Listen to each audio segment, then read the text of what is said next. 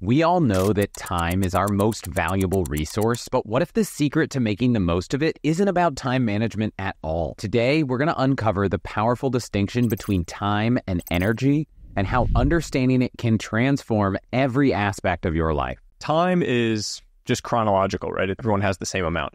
Energy is a fluctuating quality. If you don't understand the difference between the two, you're going to struggle in your life.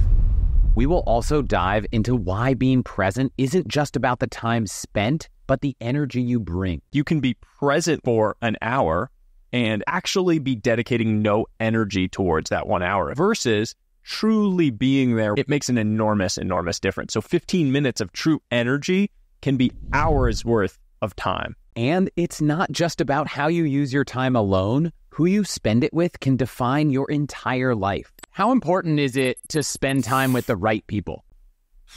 It's the difference between a good life and a bad life. There is scientific evidence that shows that the people that you surround yourself with, the people that create your environment, are going to shape your outcomes and your reality. I'm Chris Hutchins, and today we're going to dive into so many incredible tactics you can use. Big favor before we jump in is to give us a quick thumbs up to help others find this channel. And if you're new here and you want to keep upgrading your life, money, and travel, consider subscribing. You've said that people who don't understand the difference between time and energy are really going to struggle with relationships. What do you mean by that? Well, time and energy are just fundamentally not the same thing. And so few people realize this.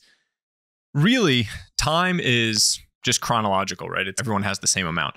Energy is a fluctuating quality.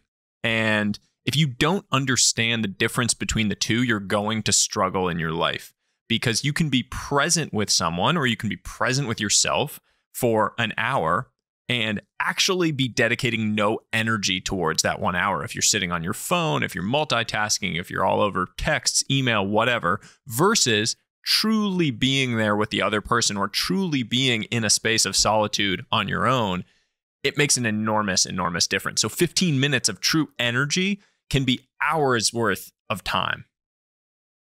And you've put together a great post about how people spend time. Are there things that you realized about time that made this more important?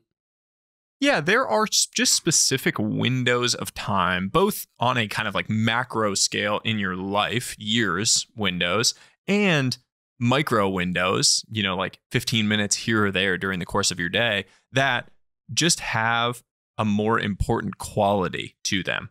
And that realization is a really powerful one. The ancient Greeks actually had two words for time. They had chronos, which is sort of chronological time, and then they had kairos, which is this more like qualitative idea of time that certain moments have a higher level of import to them.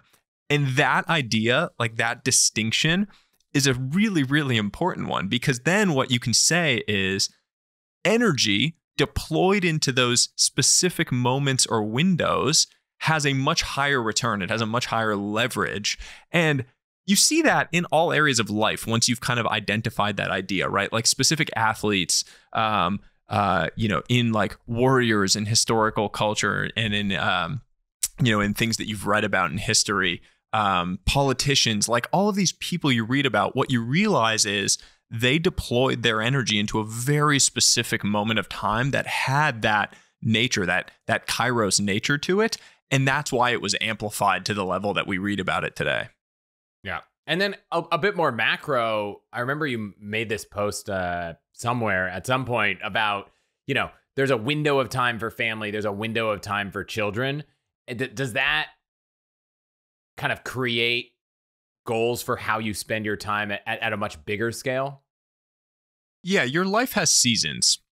And what you prioritize and focus on during any one season fluctuates and differs, right? Like during your early 20s, that's a season when you are uniquely well set up to build a financial foundation for the rest of your life. And people who spend that time and do that generally are set up pretty nicely in their 30s, 40s, 50s. Similarly, oftentimes your 30s and 40s are kind of your family building season for a lot of people. That's when your kids are young. That's when you have a new relationship, a partner, whatever it might be. That's also when you have aging parents that you're wanting to spend that time with. And so what it means to me, at least, is identifying those seasons for what they are and identifying how short those windows of time are, that these different things need to be prioritized in your life. And when you do that, that's where you find the gold.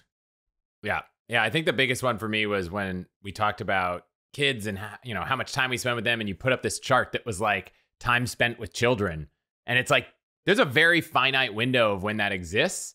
And similarly, when you think about your family, your parents, like you basically use all of that really early. So if you want to recreate it, you have to be really intentional. Whereas you get plenty of time by yourself as you age.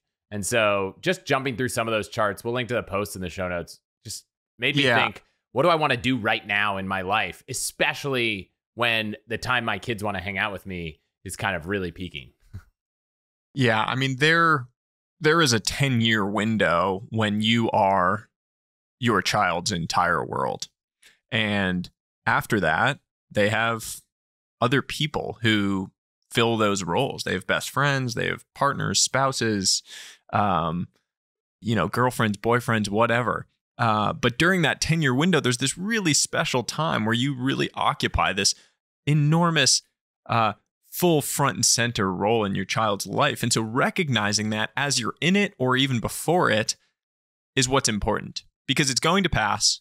And what you don't want to do is have it pass and then say, oh, crap, I wish I had really taken advantage of those moments back then. And that's what happens to most people because life accelerates on us, right? You get responsibilities, there's kids, there's mortgages, there's all these things like, time flies. It's the common saying. It's a common saying because it happens and people feel that.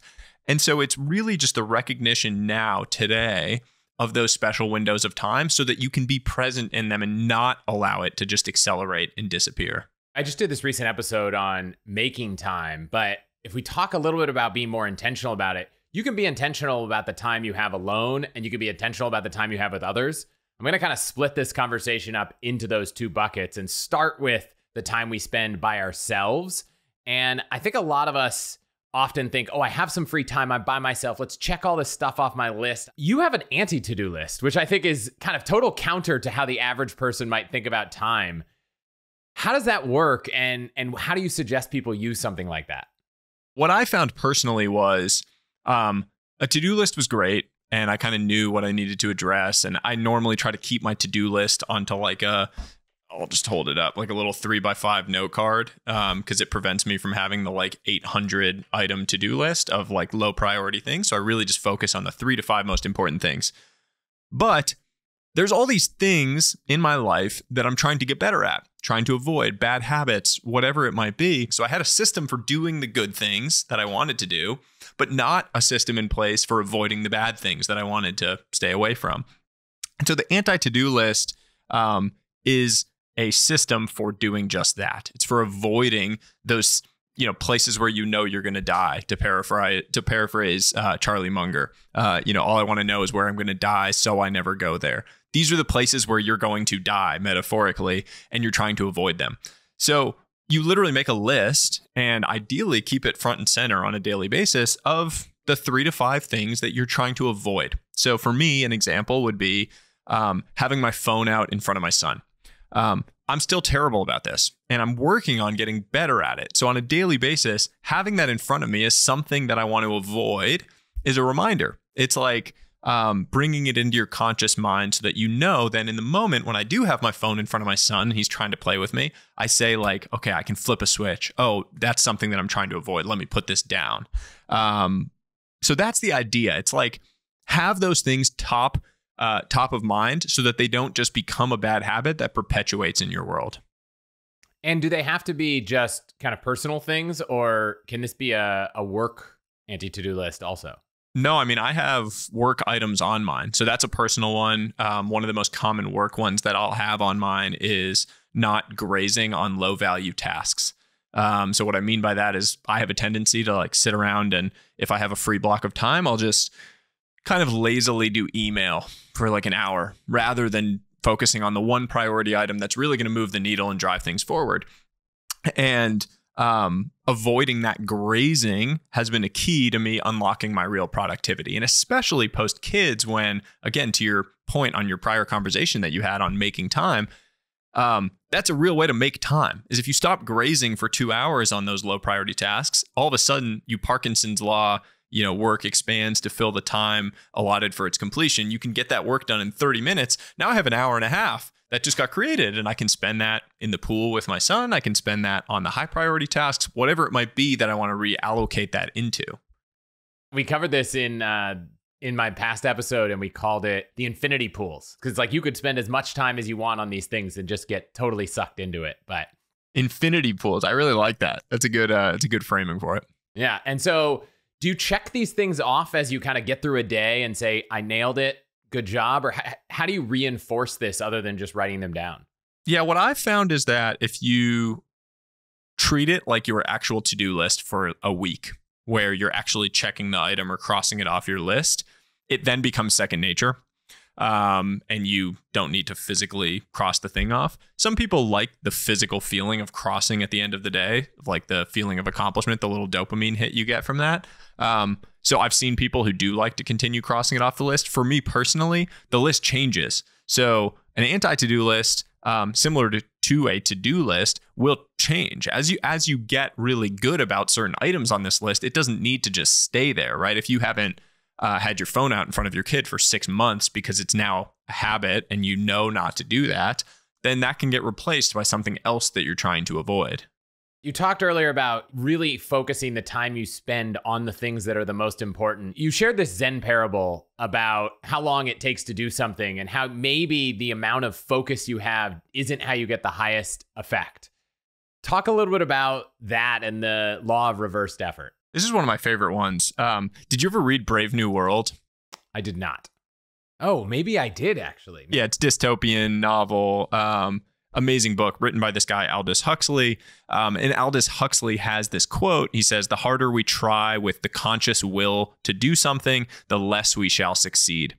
And that's the idea that underlies the law of reversed effort. It's like you're in a swimming pool, and the more furiously you try to swim, the more you actually tend to sink, versus just kind of going with the flow and being easy and effortless.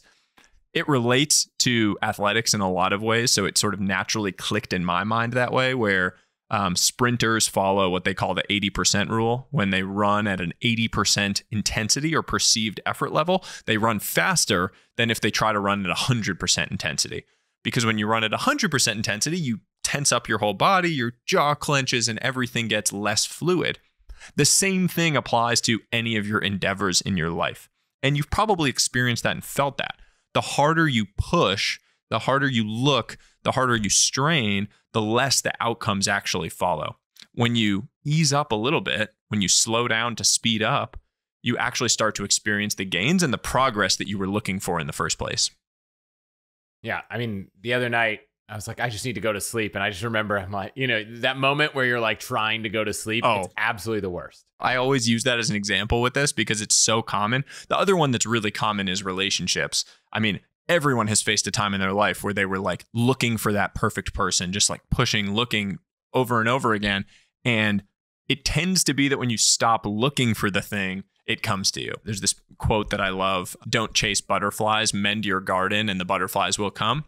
And I've always loved that. It's like a beautiful way of thinking about it, that if you just focus yourself internally and on how you're building yourself, then the things that you want in life come to you.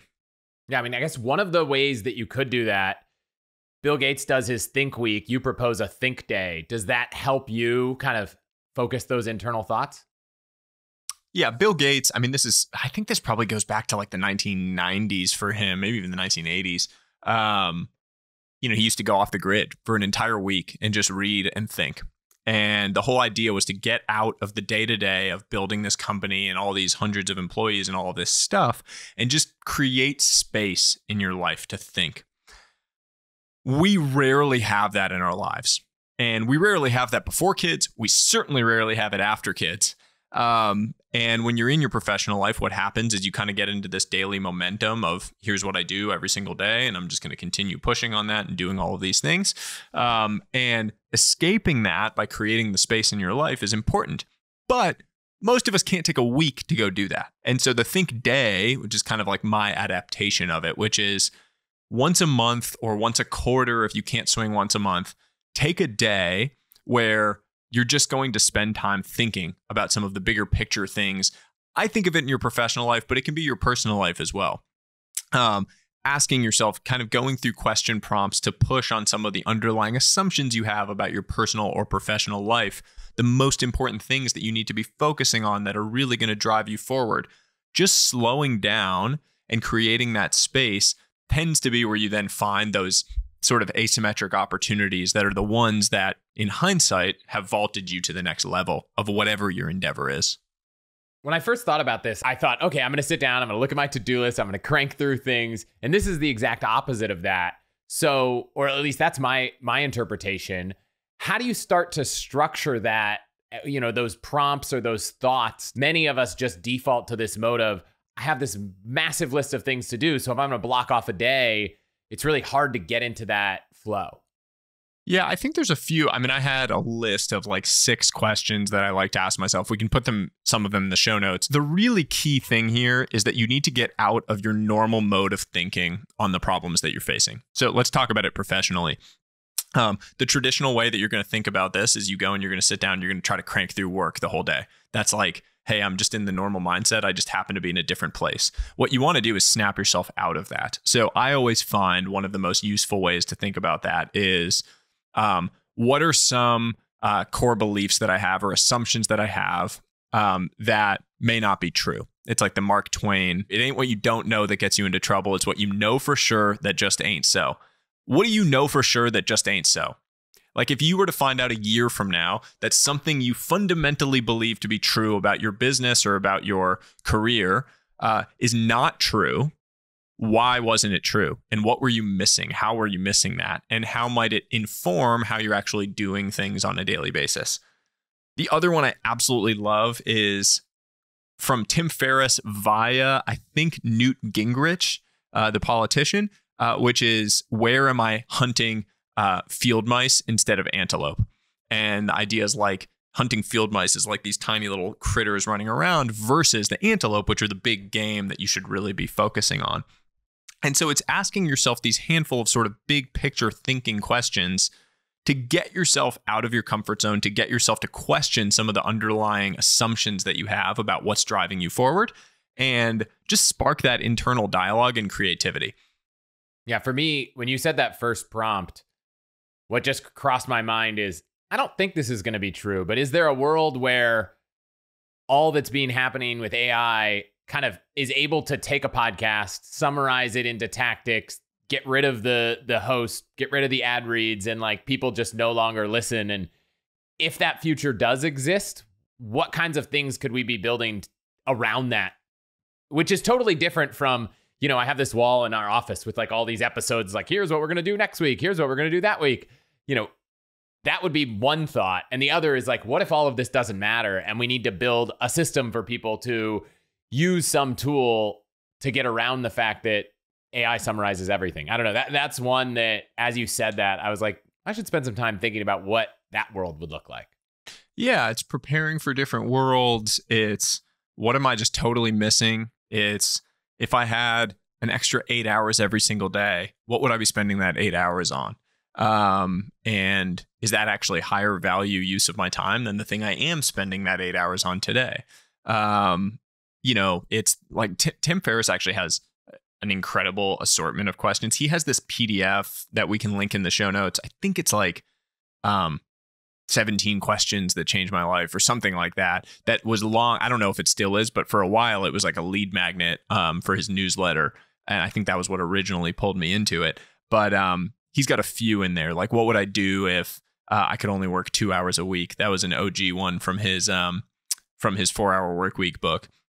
But he has a few like that just force you to like scrub away some of the underlying baseline assumptions that exist in how you operate that are just really interesting as thinking prompts. It doesn't mean you're going to fundamentally change any of those things, but forcing yourself to actually think about them and think creatively. Like, if I could only work for an hour a day and I needed to make the same amount of money, what would I do and how would I do it? That's a good one. I also find whenever I go on a run or I do something where even like strength training doesn't work or riding a Peloton doesn't work because your phone is kind of there or possible to be there, but on a run, like, you're forced to think because you can't, check your email while you're riding a bike. You can't pause in between sets and, look at something. And I think I have my best ideas that are kind of abstract when I'm forced to do that. Now, you could go on a walk and just leave your phone at home. There's lots of ways to force it. But with running, I find that I just can't not think. It's the reason why the walk is the single most powerful habit that you can build.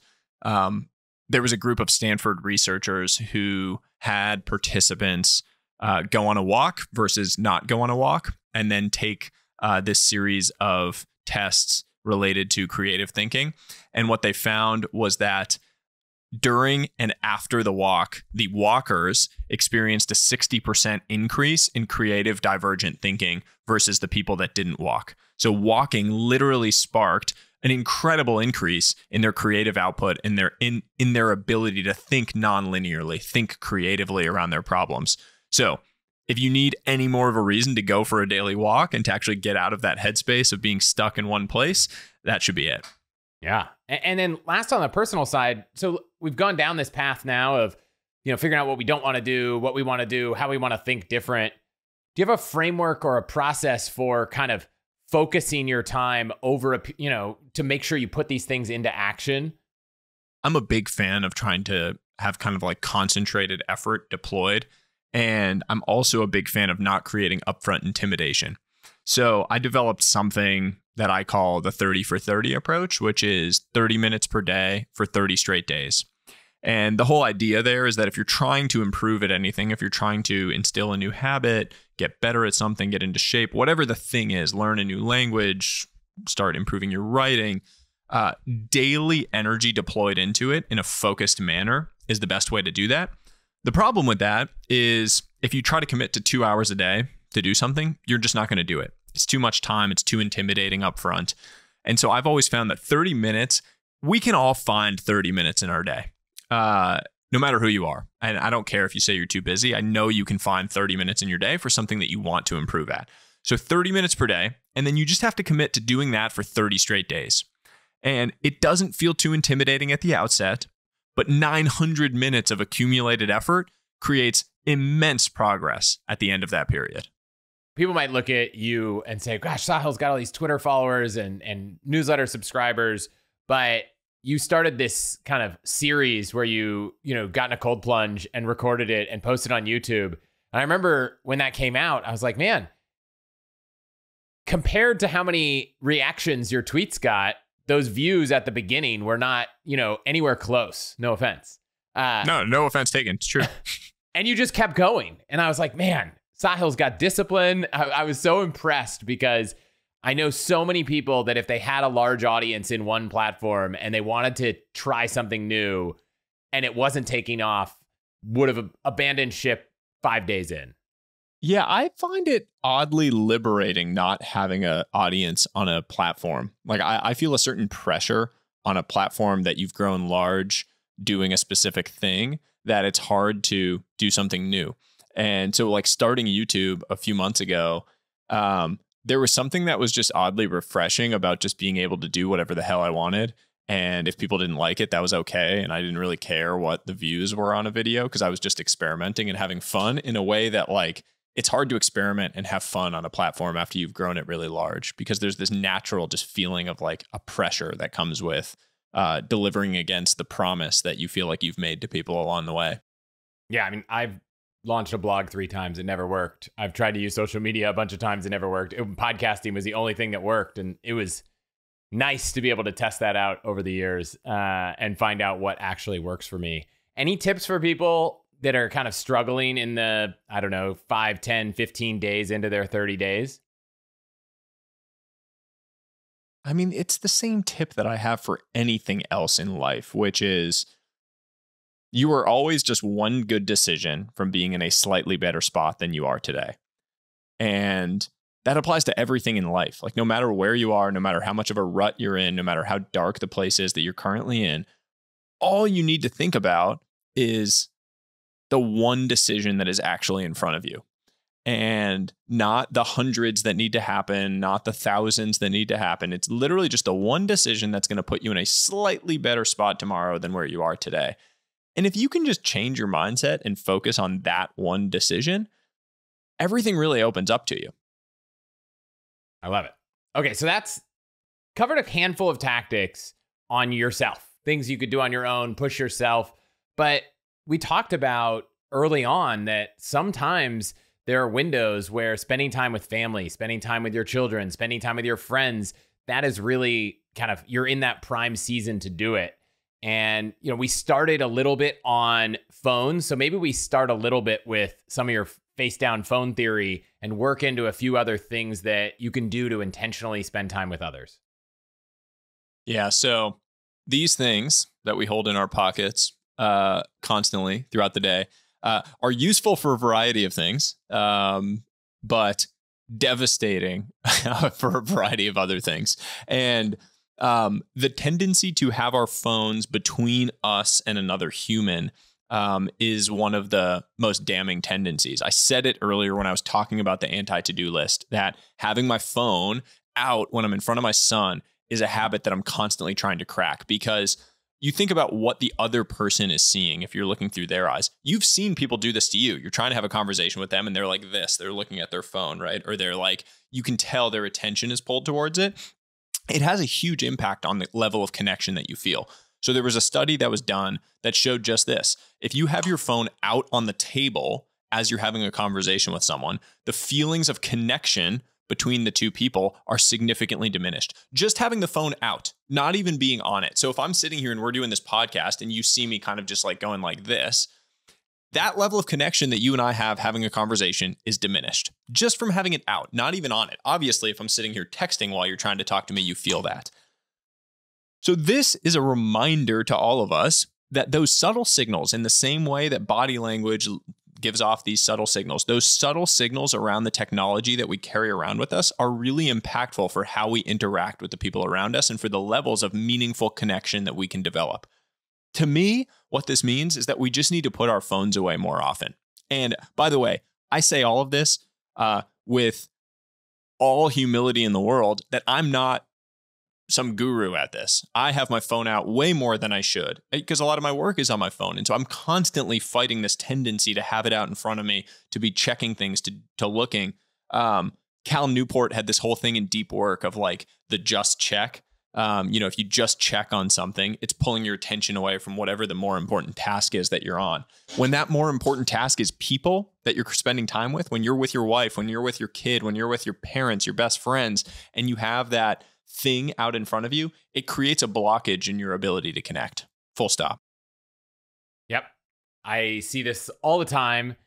One of the tactics you've used, and then I'll share one that I recently played with after this interview I did about making time, where one suggestion, which was aggressive, Jake was like, I just deleted all the apps on my phone. Like, he even deleted Safari from his phone. No browser. His phone just is purely like the nothing phone, which now I guess there is a product for a couple $100 you can get a nothing phone. What do you do to not go that far, but still regain a little bit of your time? I mean, I like that. Yeah, I have this friend named George Mack. I think he calls it his kale phone, and then his other phone is his cocaine phone, meaning like kale phone has no apps on it. It's like a stupid phone. And then cocaine phone is the one with all the dopamine hits and all of the apps and all of the stuff on it. Similar idea. I'm a big proponent of just like leaving my phone in another room because I know that my lizard brain wants to grab it if it's anywhere near me. By the way, the phones are designed, the apps are designed by people who are trying to make it more addictive. Facebook has a team of PhD behavioral engineers, behavioral scientists, whose entire job is to figure out the colors and the sequences and the sounds, all of those things that will make it more addicting to you. So in order to fight back, you have to realize it's actually going to be really hard to fight that because they're playing on human urges and human needs. So only separating myself from it physically is what I've found to work. So for me, it's like at a certain time of day, if we're going to be having dinner and cooking and having dinner, sitting down as a family, my phone needs to be in another room. And again, I'm not 100% compliant with that when things are going on, but I'm pretty good about it now. So I just think creating that physical separation is the real key. What about grayscale mode? I've heard you say that you've experimented. Does that no longer work? Grayscale mode works great for removing the desire to just check on things. Grayscale mode, for people who don't know, is like a setting you can turn on your phone. I can triple click on the side and then it goes all gray. Yeah, I see that. It's funny because I wish I had two options. Mine, triple click goes to red filter for night. Yeah, a lot of people have told me about that red filter for night. I need to try that. People say it helps with sleep. That it's you're not getting all the, what is it, like the blue light at night or something. It makes me feel like I'll sleep better, but I don't have any data to support it. No, grayscale mode, I mean, I try to have my phone on grayscale mode about 90% of the day. The only times I don't have it on grayscale mode are if I'm doing something image or video related where I actually need to see the colors, like if I'm, doing something for Instagram or stories or whatever it might be. But other than that, I would say it dramatically reduces your desire to be looking at your phone. If you turn off notifications so you don't have those little bubbles that are telling you that you haven't looked at anything, and if you turn your phone on grayscale mode, I would guess your phone usage will drop by 50% overnight. Yeah. So I was doing that, and then halfway between that and deleting all your apps, you know how you have these settings on your phone, do not disturb, your personal, your sleep. I created one called no distractions, and you can go in. I didn't realize this was a thing, but you can say, hey, when I'm in this mode, hide all the app screens. So you lose your home screen. Your home screen, like if you could see this photo, my home screen's blank. I've got nothing on my home screen when that mode is on. So for example, here's my phone without distraction mode. And then I swipe down and say, hey, put on no distraction mode. And now gone. Oh, geez. I need to do this. Where is this in the settings? If I go into settings right now, I'm going to go into focus. Okay. And on mine, it's called no distractions. And it says customize screens. And if you go in there and you say edit, you can uncheck all the screens that you want and say, I don't want to see any of the other screens. I just want the blank one. Oh. And now that mode for me is set up at 5 a.m. every morning until 9 p.m. That mode is on. And you can go in and also say what apps are allowed. And so silence all notifications. I have mine on only allow notifications from messages and phone. So I'll get texts and I'll get phone calls. Everything else is gone. So in no distraction mode, I will only get a text or a phone call, and I won't see a single app on my phone. Oh, this is really cool. I need to set this up. This is great. Like my phone is basically becomes a dumb phone the entire time that mode is on. It's awesome. This is great. So that's one for you right there. I love this. I'm going to set this up for sure. So sitting next to someone, we can put our phones away. We can put them in our pocket. We can turn on these modes, but just because you're still there doesn't mean you're as present as you could be. And you talk about these 3 levels of listening. Mm-hmm. Yeah, the 3 levels of listening is a new model that I recently learned about that, to be honest, just like completely opened my eyes to a bunch of things that I was screwing up. I feel like, by the way, a lot of these things I talk about, there's this misconception that I'm talking about them because I'm like great at all these things. And I'm not. The reason I talk about them is actually because I'm struggling with them and trying to get better about it. And so it's me like in real time wrestling with this. And here's a thing that's helped me. The 3 levels of listening is one of those things recently, because what I noticed was, as a human, we have a tendency to default to what is called level 1 listening, which is me listening, or, putting quotes, me listening. You and I are having a conversation, and the whole time you're talking, I am thinking about how everything you're saying is relating to me. So if you're talking about the run that you went on this morning and this beautiful path that you found, while I'm hearing that, what I'm actually doing is thinking about, oh, I should really go running today. I haven't run in a little while. Oh, maybe there's that path. Oh, I could tell him about this path. And so the whole time you're talking, I'm actually just thinking about myself and how the things you're saying are kind of relating to me. That's basically a form of conversational narcissism, where anything the other person is saying is just being fed through a loop that's selfish, like an egotistic bias, right? The 2 other levels of listening beyond that are where we need to start pushing the boundaries a bit more. So level 2 listening is you listening.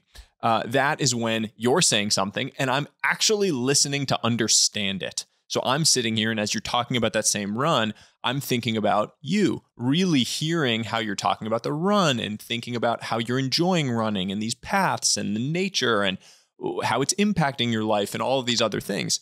Level 3 is what's called us listening. That's thinking about what the other person is saying in the context of their broader world, like creating this map and understanding how it's impacting who they are and how it relates to the world around them and how that fits.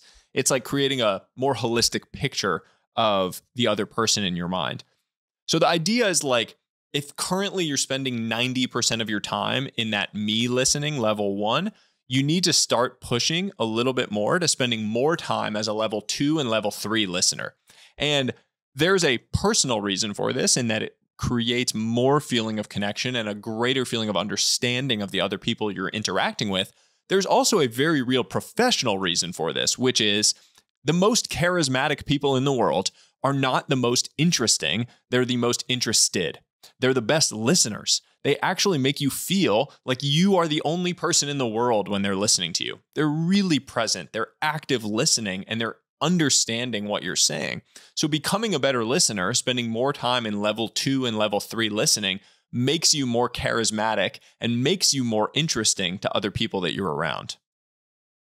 Is it as simple as just knowing this and doing it? I feel like just because I know that that's the default, this level 1 listening, thinking about me, do I need to be just hyper focused on this? Or does this go back to the law of reversed effort where it's like, gosh, the more I'm focused on it, the harder it is to actually change? It's the same as any other bad habit, right? Like awareness that a food is bad for you doesn't mean that you're never going to eat that food again. I still like pizza. I still want to have pizza now and then, but I'm aware that it's bad for me. So I'm probably going to have it a little bit less.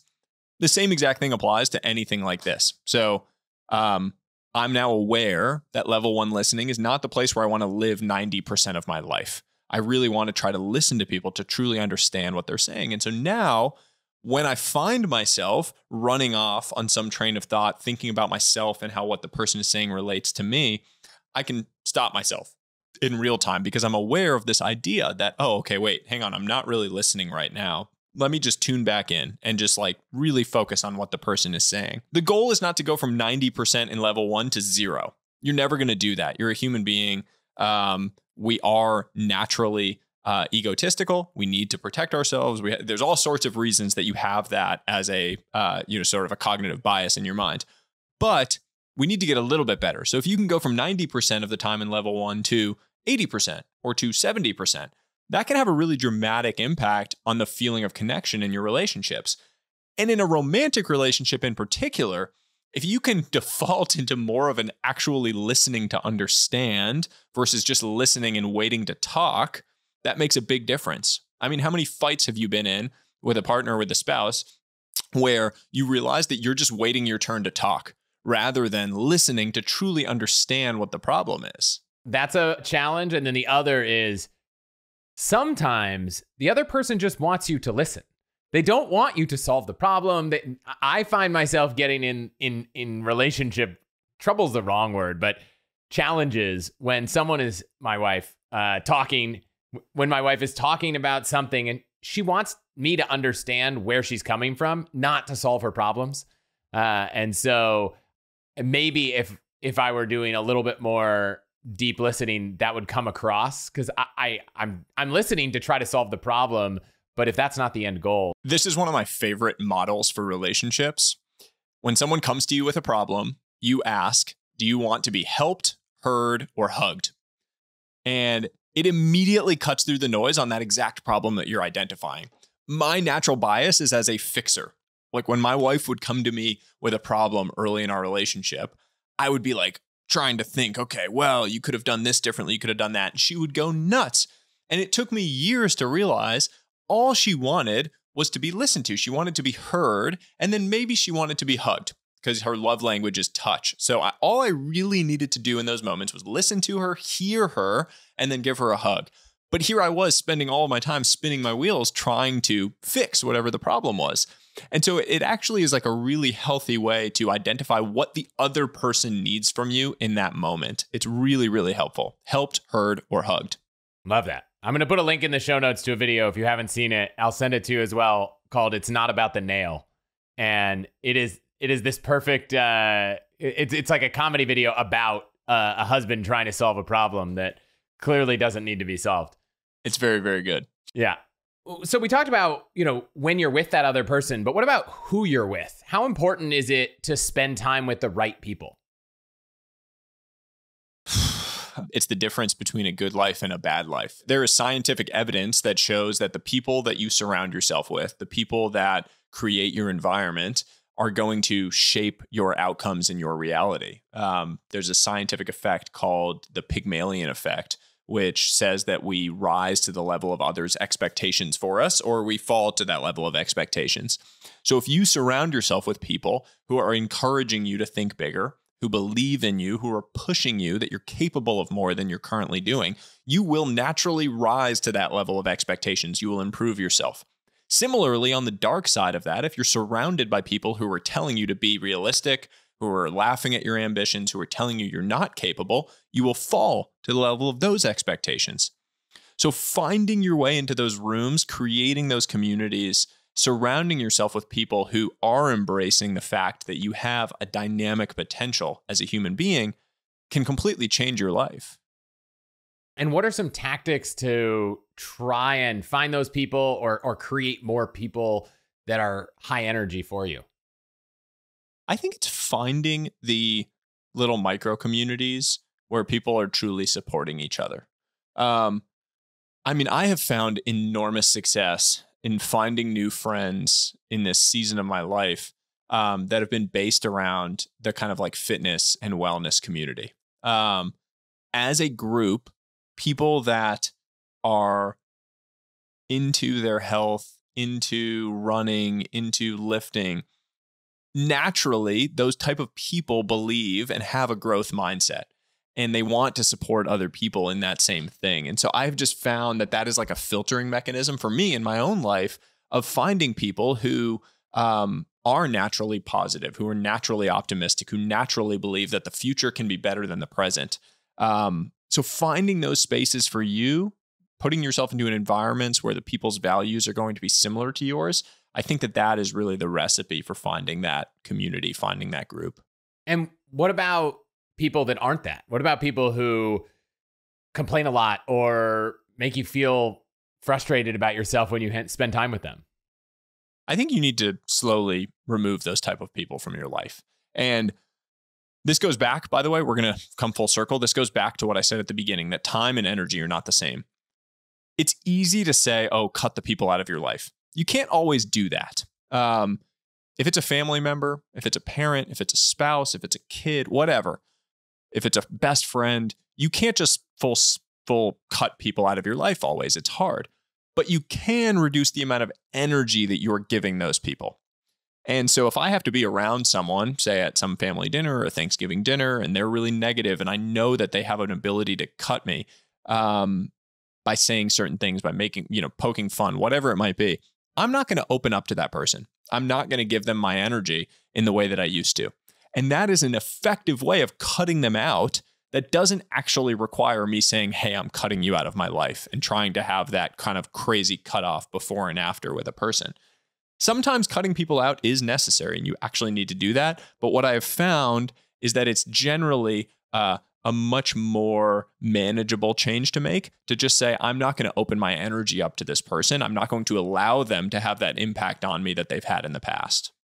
Yeah. Are there other places where you've found people that have that same attitude? I mean, you've mentioned that most people don't want you to succeed. Where do you find people that do? It's a good question. I mean, I think that one of the big ones for me is finding people that have kind of aligned values or interests. And one macro value that I have in life is just around delayed gratification. And it's why I keep talking about fitness, or why I talk about health in general, is because that is a filtering mechanism for people who believe in delayed gratification. You're doing something hard now for some sort of benefit later. I think you can find, whatever your core values are in the world, people that are excited about those same things. Look, I mean, people that are really into dogs and being outdoors, like optimistic, generally happy people, going to a dog park or a brewery that's outside. You're going to find a lot of people that are generally happy, that are outside, that are active. So I think this all comes down to just putting yourself into an environment that already has filtered for the type of people that you want to be around. Yeah. I think also thinking about people who are willing to put in time to try to find those people. So I wonder if professional groups, whether it's like YPO or what Sam launched with Hampton, where it's like people are specifically spending money and time to try to find groups of other people that they can work with, not professionally, but more like emotionally and socially, who are all have similar professional ambitions.